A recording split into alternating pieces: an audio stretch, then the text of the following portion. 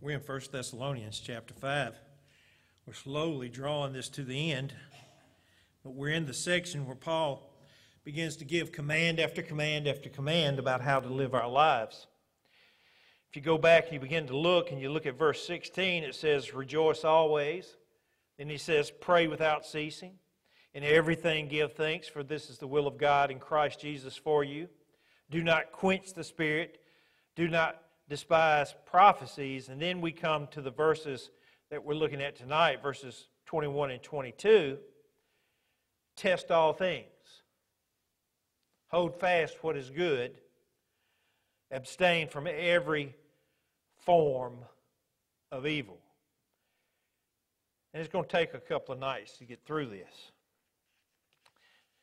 Because when you look at it, it sounds like a pretty simple thing. It says, test all things. And so I gave a title to this sermon. It's called How to Be an Examiner. How to examine things. You go into a doctor's office and you get an examination. And they check the different aspects of your body, as in they take blood and different samples, and they check your blood pressure, check your temperature, and they look at these things and they begin to diagnose what is going on with you, whether you're healthy or you're ill, what needs to be done. I know a guy that's an examiner, if you will, for the state of Mississippi, and he examines the budget or audits the budget. Same type of meaning. And so at the end of each year, he has to do an audit on everything that the state of Mississippi spends. You know how much money that is? Neither do I. But when he got through, he had got it down to within 2 pennies. Pretty good, isn't it? And he would examine receipts and bills and contracts and payouts and canceled checks. He'd do the whole deal. And he'd go through the whole process, examining the books, if you will, to come to that conclusion. So we need to be good examiners. That's what it really means when it says, test all things. Paul even writes, and it says, examine yourself. And they translate the same word, examine yourself, to see whether or not you're in the kingdom. So there are times that we need to be people that can examine and to understand what's going on. You know, it's really amazing to me how bad decisions, our reasoning, our superficial understanding, the shallow knowledge that we have, the widespread ignorance that we have, and those things that we have as people have contributed more anguish to the church throughout the history of the church than all the persecution of the church combined. That's pretty rough stuff.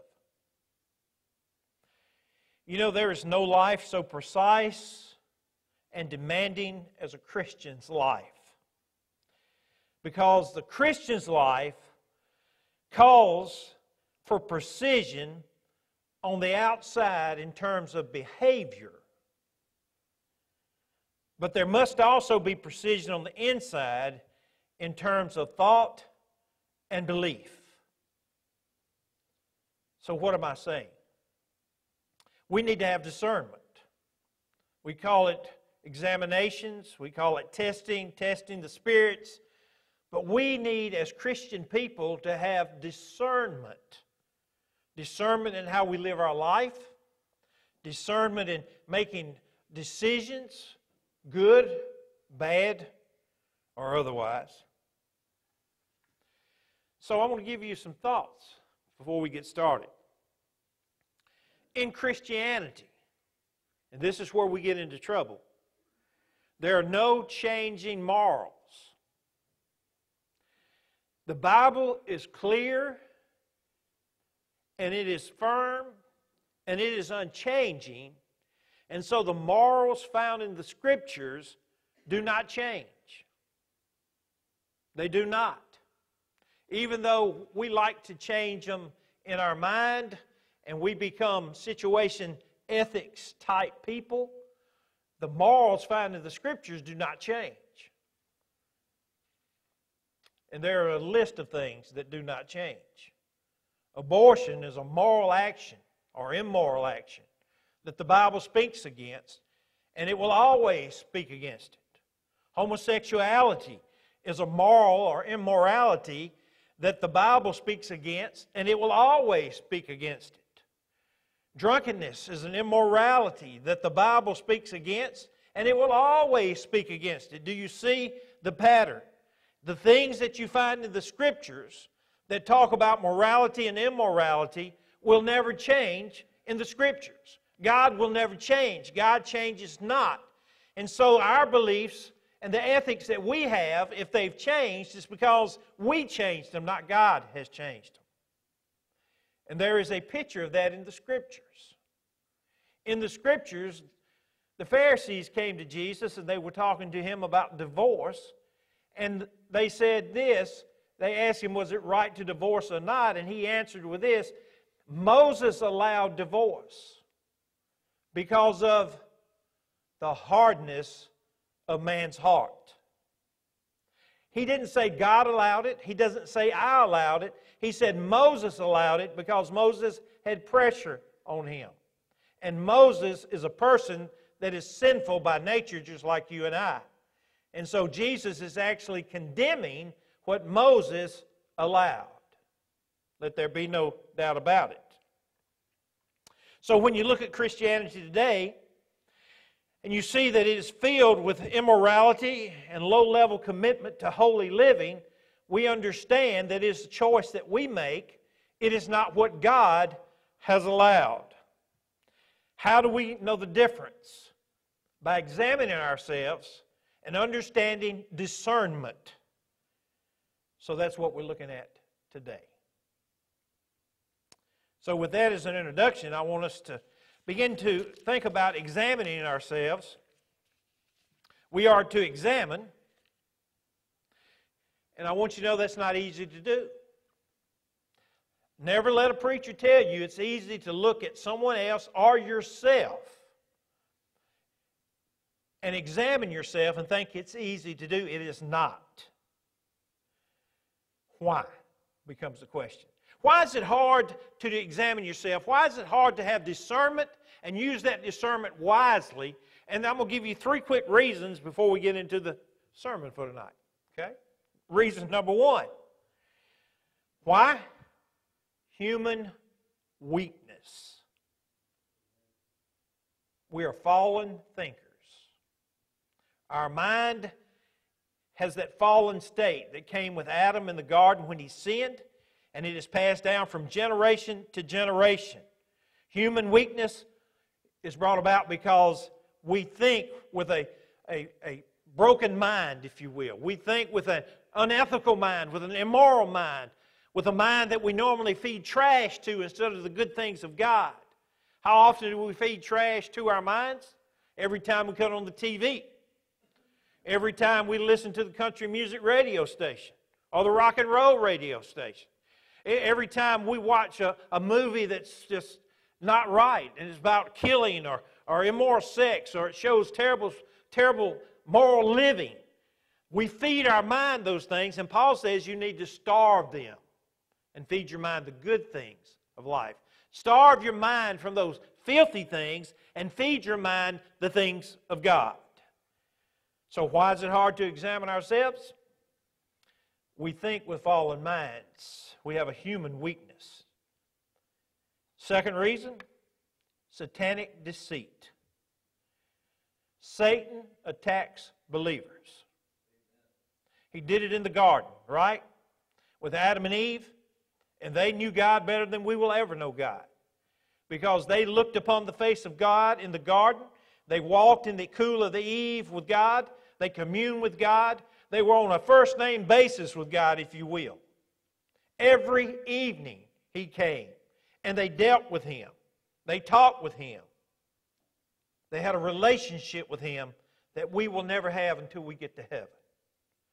So Satan attacked them. He's certainly attacking us.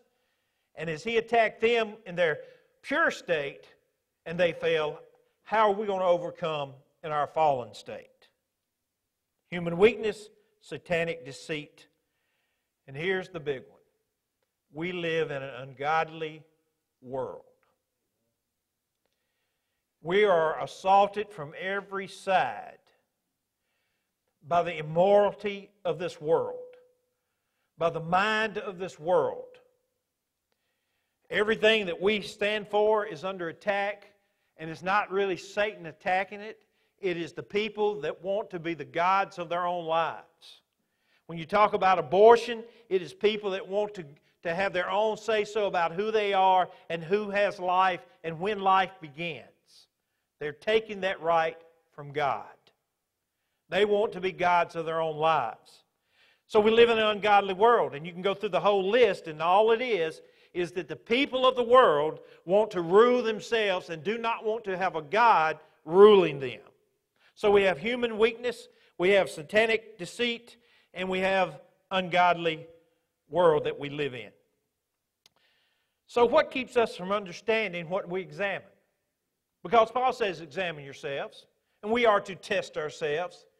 So once we run this test, why don't we understand what we just did?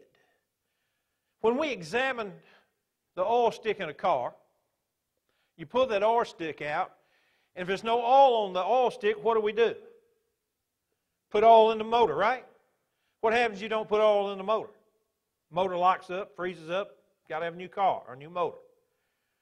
Well, you've put the oil in there that's necessary. And it's just like life. We look at ourselves, and we need to understand what we have examined, and then we need to fix the problem. If the problem needs to be a spiritual quart of oil, put it in. If it needs to have air in the tires spiritually, air them up. We need to adjust our life based on what we see and what we understand God's Word calling us to do. We need to fix the problem. So what keeps us from understanding? Number one, doctrinal conviction. Most churches are not concerned with doctrine anymore. Y'all believe that? Most churches do not care. I didn't realize it until I was in a seminary class. And in this seminary class, they took us out to a Southern Baptist church in Jackson, outside of Jackson, in the metro area. And in that metro area church, they were leading the state and most of the Southeast in baptisms. So we sat down as a class, and we were allowed to talk to the pastor and ask the pastor questions. And we asked him what really brought about these major baptisms that they were having. To which he replied, well, we don't require a profession of faith from people like Catholics. Now, I believe Catholics are Christians, but they didn't require them to make a profession of faith. And he went through a whole list of people that were able to join the church and come to them in baptism without ever receiving Christ or making a public profession of faith. The doctrinal conviction that needs to be applied there is, I am not ashamed of the gospel, and if I'm a Christian, I'm going to make it public. Churches don't care. Not only that, you think about biblical preaching. Most churches do not care about the Bible today anymore. Most churches do not hold the Bible to be errorless and infallible. Most churches believe that the Bible is just a good book, and they don't care if the sermon comes out of the Bible or not. There are many churches now where the preacher tells stories and never opens the Bible. Southern Baptist churches. I'm not talking about a different denomination. I'm talking about our own folks. There are a lot of churches that get no doctrinal training from the pulpit anymore. And there's something wrong with that. So, what do we do about it? Is it important? Well, you need to go to 2 Timothy chapter 4. And while we're there, we will read verses 1, 2, and 3.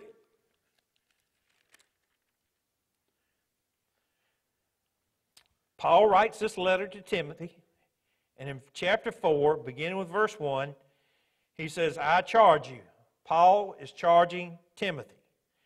Therefore, before God and the Lord Jesus Christ, who will judge the living and the dead at His appearing at His kingdom, preach the Word. Be ready in season and out of season. Convince, rebuke, exhort with all longsuffering and teaching. Now get this, for the time will come when they will not endure sound doctrine, but according to their desires, because they have itching ears, they will heap up for themselves teachers. I went to a church, and we were on vacation, and we went to a big church. And the pastor wasn't preaching, but I believe it was a youth minister. And he told us his story about going to the beach and putting his kids in a rickshaw type thing with a bicycle, with a carriage behind it, and had a big covering over it, and trying to pedal that thing to the beach, and the wind caught it. And he just had to keep working to overcome adversity. To my knowledge, and I may be wrong, I don't remember any Bible being read. I don't remember the rest of the sermon, because that's not what preaching is about. Look with me again. In verse 2 it says, preach the what? Preach the Word. When? In season, out of season. Preach the Word. Convince. Convince what? People about the gospel, about the Word. Rebuke with what? The Word. Exhort. Encourage what? With the Word. With all long suffering, settle in and teach the Word of God. Because that's the only thing that makes a difference in a person's life. So the problem with the church, and the problem with the church is not the walls, right? The problem is with the people. The people in most churches are not getting the doctrinal conviction they need because they're not hearing doctrine from the pulpit anymore. So it must change. Here's the second reason. How come we can't understand when we examine someone or we're trying to use discernment? Is because people don't stand firm any longer. And this is nothing new. 100 years ago, people knew that the preacher was a respected man if he was a God-called man, and he would preach the gospel, and the people had honor and respect to the preacher. But times have changed. And because the Word is not being taught like it should be, there's no respect, and people don't stand on the Word any longer. Turn with me to Titus, Timothy Titus, chapter 1 and verse 9.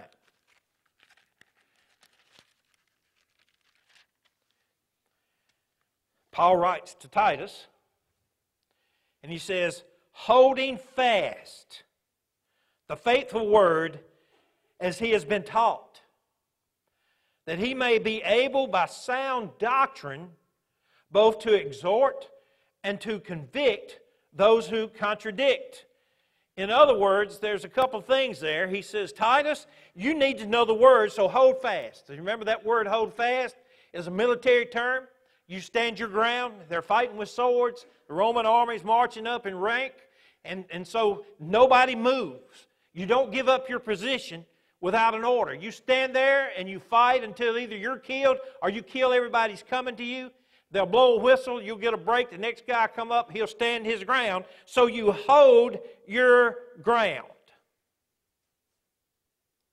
as he has been taught. That comes from the pulpit.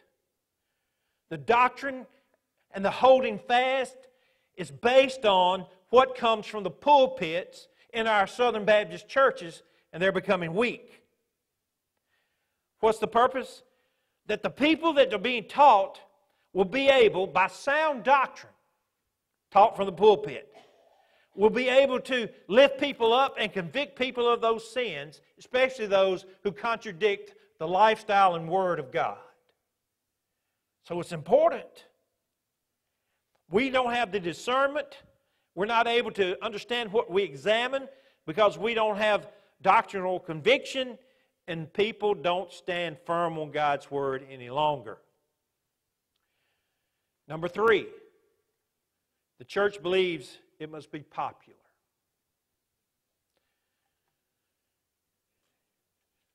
Y'all ever been to a popular church? Popular churches are ones that the people don't like the preacher to preach very long. Okay? I'm going to just tell you. A 15-minute sermon would be fine. Some of us might like a 15-minute sermon, right? You're not going to get it from me. Okay?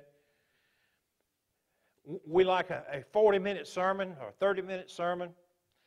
I mean, a whole service. You come in, you spend 25 minutes singing.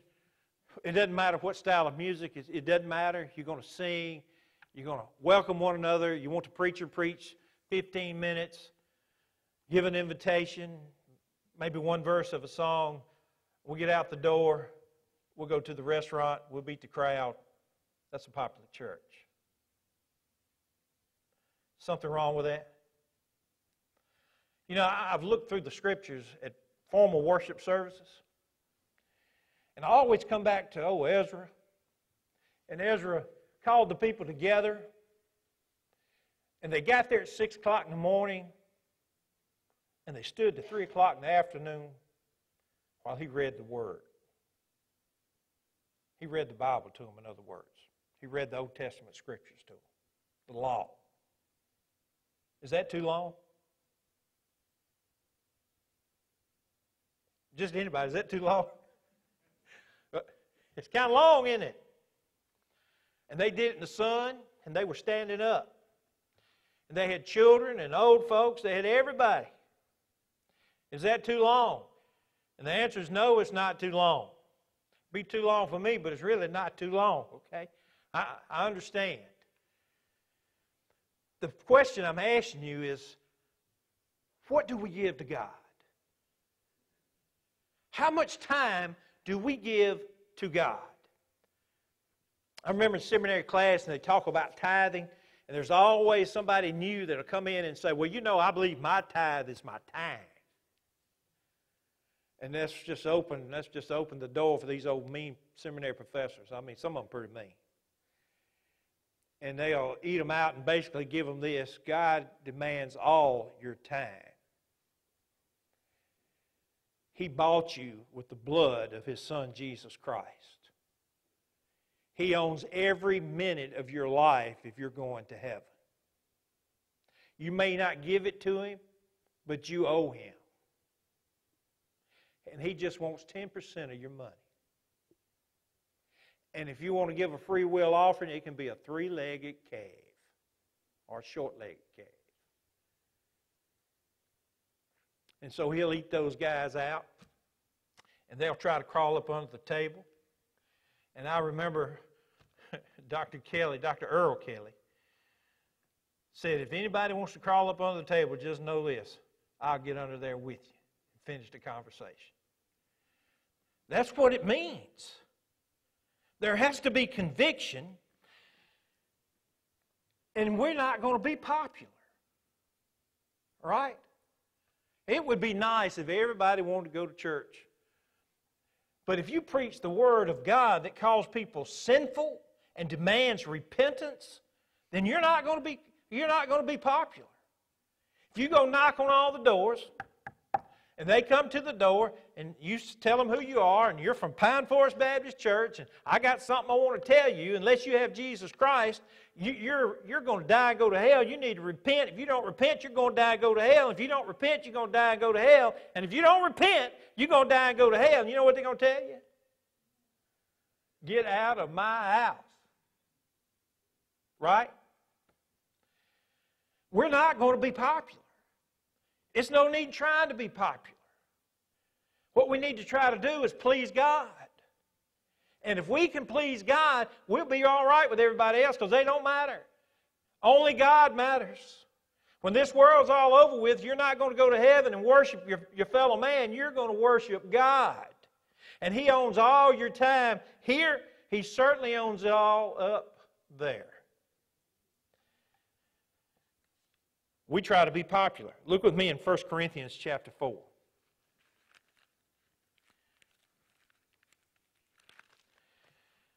First Corinthians chapter 4, look at verse 11.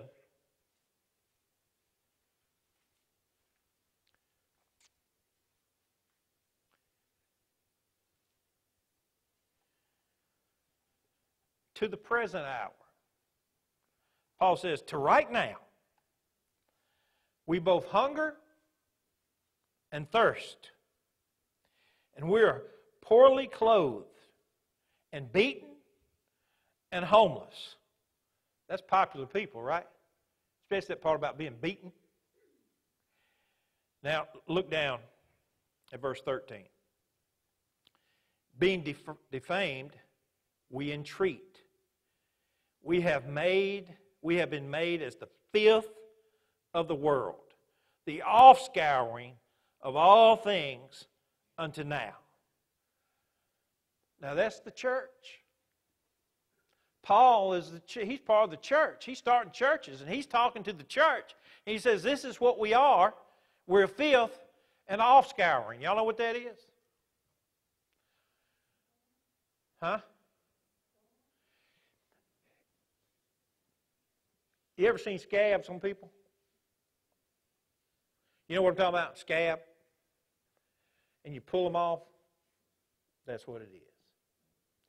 Sometimes they'll let the pus out of your arm. If you got maybe a mosquito has bitten you. When I was a kid, I used to scratch mosquitoes. Y'all ever do that? Get a little sore there, and it'll scab up and have pus under it. That's what he's talking about. That's what the church was during Paul's day. They were not popular. Ms. Joyce, you laughing about that? You do?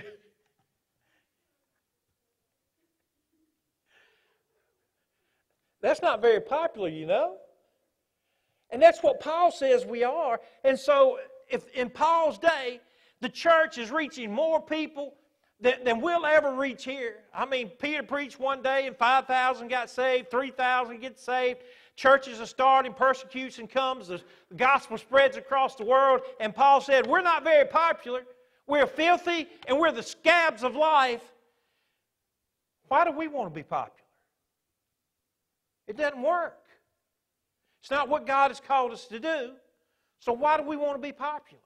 Why do we want to do what pleases the world when the world gives you bad advice and the world's going to hell? Why do we want to please the world?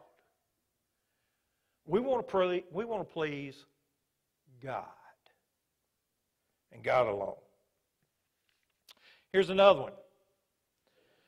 Failure to properly interpret Scripture. Now that's a big difference from doctrinal clarity.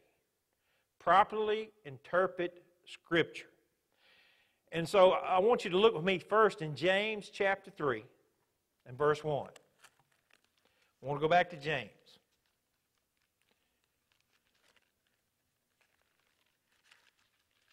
Chapter 3 and verse 1.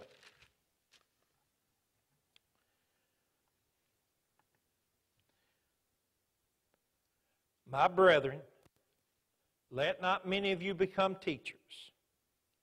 Why? Knowing that we shall receive a what? Stricter judgment. So, how do you properly interpret Scripture? Becomes the question. How do you know if you're interpreting the Scripture as God intended it? First of all, you never pull out a scripture from the middle of the chapter without reading the whole chapter and the whole book and understanding what the writer is trying to say. You'll always hear me, and I've talked about it before with them young guys sitting in here, context. What is the context of the scripture? And you cannot get it without reading the whole chapter, the whole book, and let me just be honest, the whole Bible. You cannot truly understand the scriptures until you have read them and put them in place. But most people don't do that. Then content. What is the writer trying to say? Because the message back in that day is the same message today. If he's talking about faith back then, he's talking about faith today. If he's talking about love back then, he's talking about love today. The same message applies. I remember I preached a sermon one time. It was on, He shall make the way straight, the road straight. And when you study that, you understand, you go back and get the context, you get the historical background. And what he's talking about is, in Israel in that day, the Roman army had come in. And you know what they're famous for? Roman roads, right? And they make them as straight as they can make them and as level as they can make them. And they're still using some of the Roman roads today. And in Israel, there are not a lot of mountains, so all the roads are straight. And when they come to these little hills, well, they'd go out and get 20,000 slaves, bring them in, give them a pick and a shovel, and they'd cut through that hill, and that road would be level and flat. And so, I made the statement that when Jesus said He's going to make the way straight, they knew what He was talking about. Because they could look at the Roman road and they would understand. Because He's right next to a Roman road while He's preaching. And the guy said, that's not what it means. After serving. So I took him into my office. He was a lawyer. And I began to give him the law. Because the Scriptures are the Scriptures, and the content and the context and the language gives us the message. You don't pull it out, as so many preachers and so many teachers do today, and take one verse here and one over there and put it together and think it's right. You preach the message. Why? 2 Timothy chapter 2 and verse 5. Or verse 15.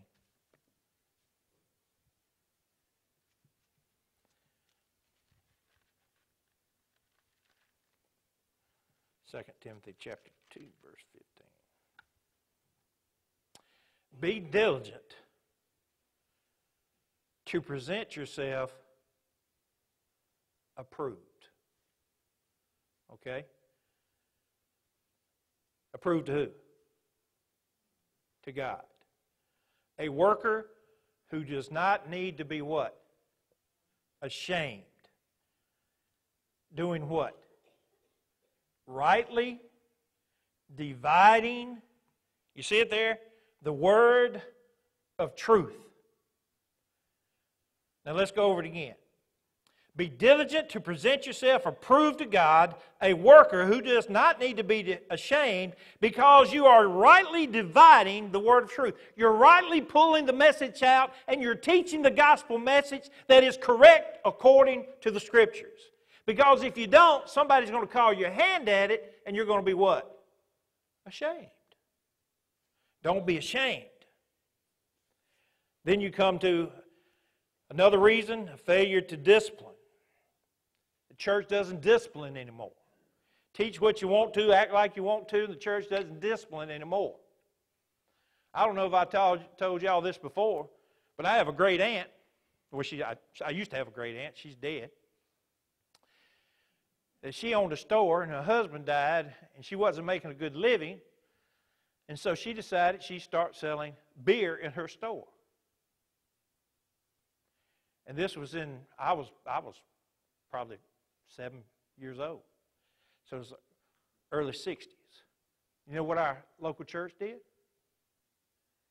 Can you imagine what our local church did? Did what? Well, they didn't actually kick her out, but they throwed her out. Almost literally. Why would they throw her out? Do y'all know most Southern Baptist churches have a, what do you call that thing in the back of the book? A what? Anybody else know what I'm talking about? Y'all got a church covenant? Does Pine Forest Baptist Church have a church covenant? Do y'all know what it says? We will abstain from the use of and the sale of what? Alcohol as a beverage, right? Because you can use Dr. Tishner's as a mouthwash. You use mouthwash as a mouthwash. It's got alcohol in it. And they kicked her out of church. And they regretted it. Well, not all of them. A couple of them regretted it. Because when they told her that, she stood up and she said, well, I'll tell you what, you two deacons, you better not come back try to buy any beer at my store. That's a true story. It shows you the hypocrisy of it too, right? They voted her out while they were buying beer from her store. It goes back to that godly living.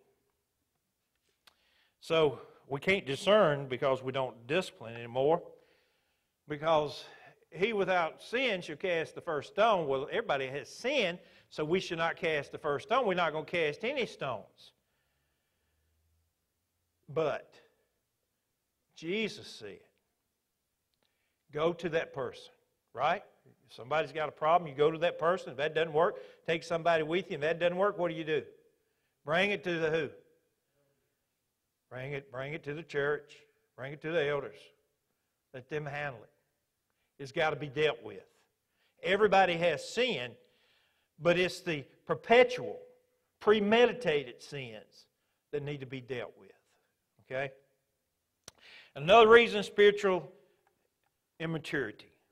And you can read Hebrews chapter 5, verses 12 through 14, but I've got to quit. I don't got to quit, but I want y'all to come back, so I'm going to quit. I'm not Ezra, and y'all not going to stand for it, okay? Let's go over our prayer list. We've gone over